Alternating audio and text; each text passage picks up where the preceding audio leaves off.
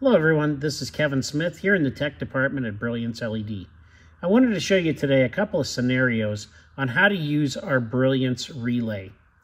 Now, if you have a situation where you have two transformers next to each other and you wish to control these with one timing mechanism, it's very simple to do so. What you'll do is you'll use a timing mechanism such as the Smart Socket 3 and the Brilliance Relay in the second transformer. What you'll do is you'll bring a piece of 12-2 or 16 or 14 gauge cable from these terminal blocks, bring them down, take it over, and take that up onto the relay terminals. Therefore, when this transformer comes on, this one will come on exactly at the same time. Now, another scenario you may have would be this. For instance, if you have a house that has a transformer on one side, this will house the timing mechanism, but you have a transformer on the other side of the house that you wish to have come on exactly at the same time, there's a couple ways you can do it.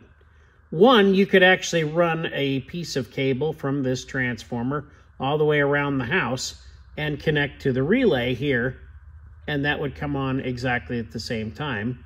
But it might be simpler, for instance, to take off of a fixture.